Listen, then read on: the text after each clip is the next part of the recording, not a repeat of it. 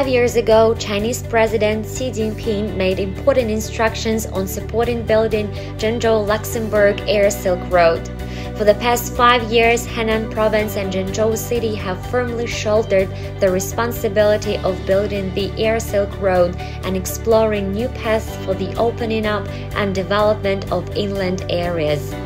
Zhengzhou-Luxembourg Air Silk Road has become a new link for mutual development and win-win cooperation.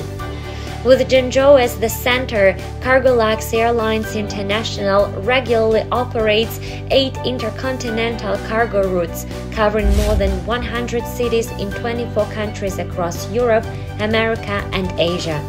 The types of goods transported has developed from the single traditional industrial products to more than 200 varieties covering more than 10 categories such as precision instruments and animals. The cargo and mail throughput of Zhengzhou Airport surged 54.4%, making it among the top 40 cargo airports in the world for 2 consecutive years. The cargo and mail throughput of Luxembourg Airport surged 40.3%, rising from the 20th place to the 18th place in the global cargo airport ranking.